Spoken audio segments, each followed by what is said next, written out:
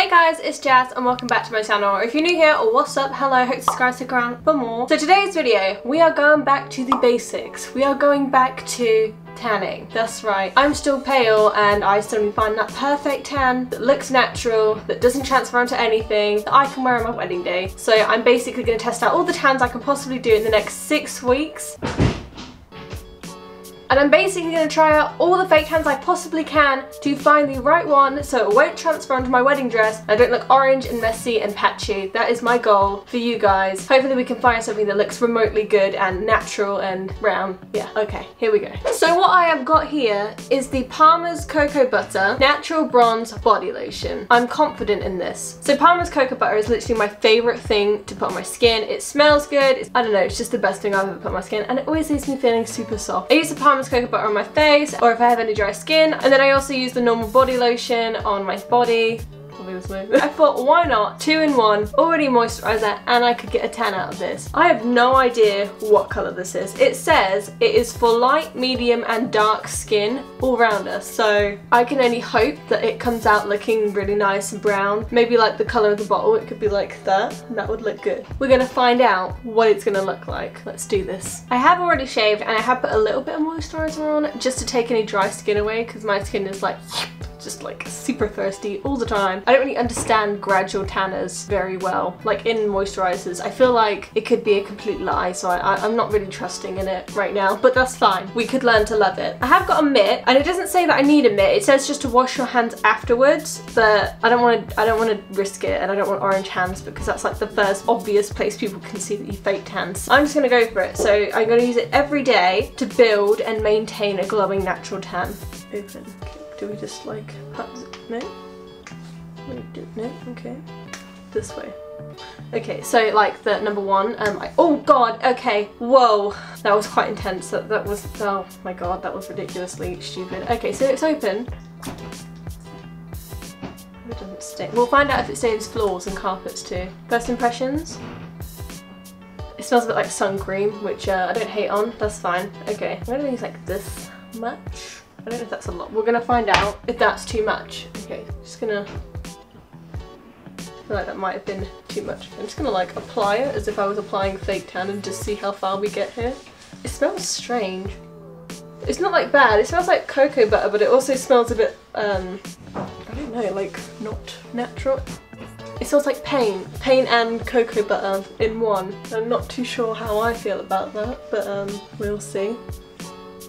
Gradually build, oh, within a few days. Oh, okay, it's gonna be a day thing. I thought I was imagining like a few hours with like super brown. I'm just gonna not put it on my face just in case it doesn't look right. Oh my god, like half of that's on the floor. That could definitely be insinuated as something else. That's fine. So Olive, don't eat it. Okay, it's not cat friendly. Cats don't want to eat it. That's a good sign because Olive likes to eat everything and she doesn't want to eat the tan. Some concerns. I feel like I've put an even amount on both arms, but we'll find out when one arm's brown and one arm is not. I wonder how dark it's gonna get. I don't know. I'm just gonna leave that on to dry for the next, oh, to be fair, it's pretty dry. It's literally instantly drying and my skin is moisturised and it feels very soft already, so that's a good sign. I smell a bit odd. Not great, but maybe that will, this is day one. I'm gonna do it for maybe, I'll do it for the whole week. We'll see what colour I turn out. It's like a Russian roulette with tan. And hopefully we'll look in beautiful and bronze and not so smelly, and we'll find out. But yes. Gonna clean up the cream on the floor. So we're back on day 2 and we're looking pretty brown. I'm not gonna lie, like my face is obviously a lot whiter than my neck right now. I didn't anticipate it going as dark as it did, as quick as it did. I am very pleased with the colour. Like it's so brown, like I'm tan, like, and it's even. So we're gonna apply our second layer. I need to make sure I get it up because it's a cream. I think the only bad thing about this, oh my god. The only bad thing about the fact that it's a cream is you can't really see where you've put it. And as much as it's like Gradual tanner, it's not because I'm brown. And oh my god, I'm like literally, whoa. I guess the good thing is it's moisturising. That is a perk to it. It still smells bad, and I smelt bad today as well because I thought I'm not going to shower it off just in case. Oh, I should probably shower today because obviously I had my shower and shaved yesterday beforehand, so I thought, oh, we don't have to wash it off. And now I'm smelling it and I can still smell it from from yesterday, which hasn't the most delicious of smells, I'm going to be completely honest with you guys. Whoa. Whoa. Moisture for 24 hours. For best results, apply evenly daily as or often as needed to achieve the desired level of colour. Wash hands after use. Okay, there is literally no instructions. I do, however, think I might end up putting some of this on my face. No, we won't. Do you know what? We won't, because we're going to leave my face as a comparison. That's what we're going to do. So we are on day 5. I want to say 5. So this is day 5, and I don't know why I had to show you like 5 fingers, but we did. And this is the colour update so far. We are beautiful and bronze. I'm feeling very happy. I'm feeling really happy with the colour, and I'm like this nice bronziness. I don't really know how to describe it any more than it is. Just so you guys are aware, I do have other clothes, but I am just wearing this top for reference, so don't feel like I've just stood here and just not washed or continued to wear the same top for 7 days straight, because that's not what's happening here. We're just going to apply, as we have been for the past 5 days now, the moisturiser. So we're just going to apply the same sort of amount as we have been before. Oh my god, I did it again. I feel like every time I film in front of the camera, I manage to like literally get it everywhere. Like it's just really annoying. So again, I've moisturised all my joints beforehand. I've done my armpits, my elbow, my wrist, and I'm trying not to go on my hands with the tanner as well, just because I don't really particularly like that. I just don't want orange hands. I just decided that I'm gonna have to just avoid them.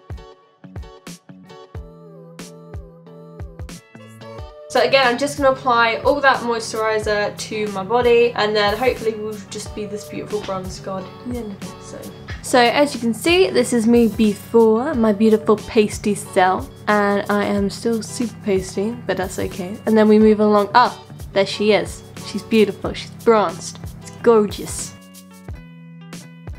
So let's start with the positives and the pros of the Gradual tanner. So number 1, it was a moisturiser and a Gradual tanner, so it was a nice colour and you didn't have to spend too much time making sure it was even, which is quite nice, and it left my skin feeling really soft and hydrated literally for 24 hours, which is always a bonus. Another bonus was the colour. The colour was so nice. It was a nice brown bronze kind of colour. It wasn't orangey, and it gave that nice soft glow, so it looked like, oh, that's nice glowy soft skin, which is always a pro. Another great thing about this product was the fact that it dried so quickly. So the minute you put it on and the minute you moisturized it into your skin, it was perfect. It literally dries so nicely, and it comes out white, so if you do manage to get it on like the floor or somewhere you don't want it, you can literally just wipe it off and it's not going to dry in that Gradual tanner colour, which is a good pro if you're accident prone like myself. The rug where I spilt it, there's no stain, we're fine. Another pro to this was the fact that it was quite affordable. It wasn't an expensive product in comparison to actual fake tanners and moisturizers having 2 in 1. It was pretty reasonably priced, so that is a bonus, and you do get a lot in that bottle as well, so that's gonna last you ages. I've still got loads left and I use that this week. So, and in terms of like moisturizing your skin, it's pretty low maintenance. You don't have to keep on top of it. You could just do it one day off, one day on, just to sort of see that kind of color balance and hopefully not build up too much of a color where it looks orange and fake. It looks like nice gradual bronziness, which is what we want.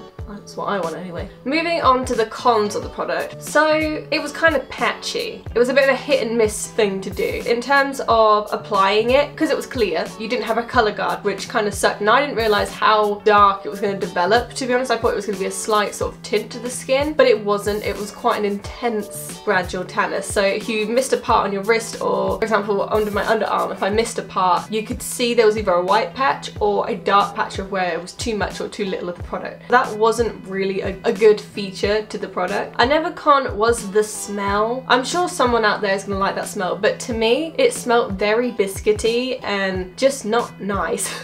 It didn't smell like the typical Palmer's cocoa butter moisturizer that you get. It just smelled strange, so probably wouldn't go for it if you're going to go somewhere on a night out and you just want to smell good. You're not going to smell good, you're going to smell weird. So there you go. And that smell did last literally 24 hours, which is why I missed a day to see if it would fade, and it did. But then you obviously had to apply it again the next day, so I don't know, it's up to you. That's really a personal preference. Another con which I found kind of annoying was the fact that it does actually transfer onto things. So I wore like my big bedsheet nightie to bed, and I just wanted to see if it would like transfer onto anything. It didn't transfer onto my sheets, but it did transfer onto my nightgown, which isn't really what you want. If you're gonna wear something, I mean, I'm going for my dress fitting today, and I'm really hoping that it's not gonna transfer onto my wedding dress. I mean, if it does, that's just really not what we're gonna wear to the wedding. If not, then it's fine. The colour is great, but the fact that it transfers is probably a big turn off for me, and I imagine it's a bit of a turn off to everybody else too. So overall summary, I would probably give it 3 out of 5. Yeah, it's good, it's affordable, it's a moisturiser, and it's a gradual tanner, and it's quite low maintenance, but at the same time it does transfer and it does smell strange. So if you can get past those things, it's definitely for you. I guess I'm a bit of a tan connoisseur. You just want to find that right product that suits you and your lifestyle, so it's completely up to you what you go for. And that is it. So if you did enjoy the video, don't forget to like it, subscribe, comment down below what your favourite part was, and would you try this tan out? Love to see you, bye!